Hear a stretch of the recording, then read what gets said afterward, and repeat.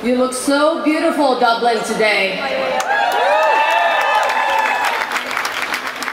You showed up for Lebanon and you showed up for Palestine. You're a force. The power of the people is right here on the streets.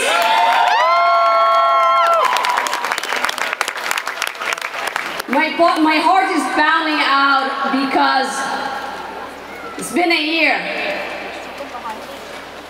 Do you feel that punch in the throat every morning? I've been feeling homeless, and I can't explain it. Israel destroyed my house, they killed my friends, they displaced my family, they besieged our church, and they denied my return to Gaza. Shame! Shame! I've been learning for a year now about the loss of my loved ones through scrolling on social media. I need a lifetime to mourn their loss, but that's not why I'm here today. I'm here because the people of Lebanon and the people of Gaza deserve a dignified life.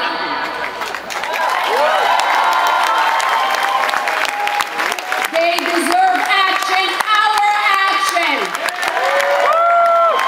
And the Israeli apartheid state deserves to be dismantled brick by brick.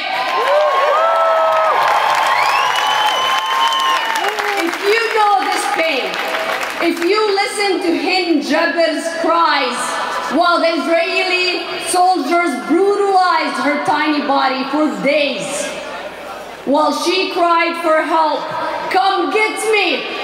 Come get me!" The world couldn't rescue a child. If you know this anger, pain, agony, if you feel it, I beg you to put your pain aside and feel the rage, because that's the only way that you can ignite your action.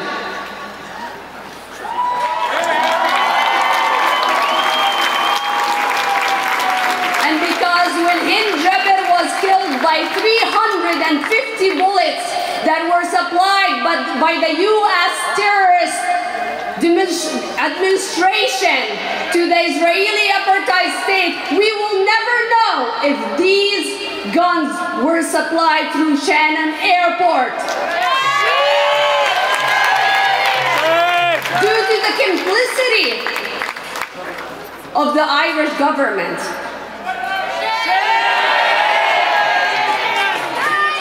The Irish fought hard and long for their liberation. Only the Irish liberated the Irish.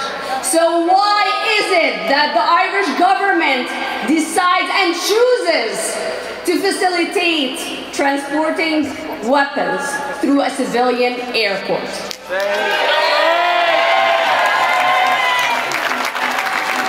Nothing can remedy this but passing the occupied territories bills, a full arms embargo, and cutting all diplomatic ties with the Israeli occupation.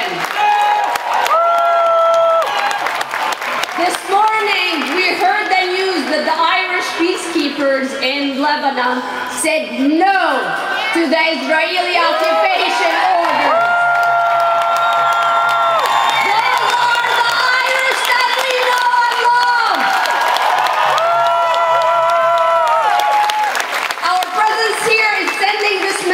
Loud and clear. We're not waiting on politicians to lie to our face again.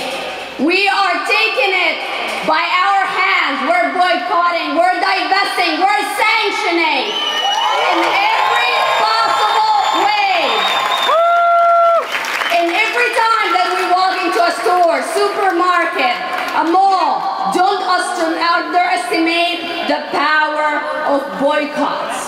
Those apps on your phones, don't walk from here without downloading them, because the Zionist economy is crumbling, and now they cover those products by made in South Africa, made in and made in Britain, and we're not fools.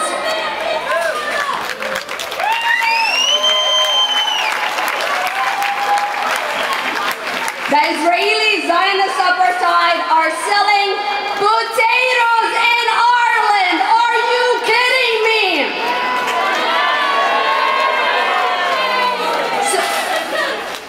So when we kick their Zionist ambassador fully out, he might take his bloody potato with him.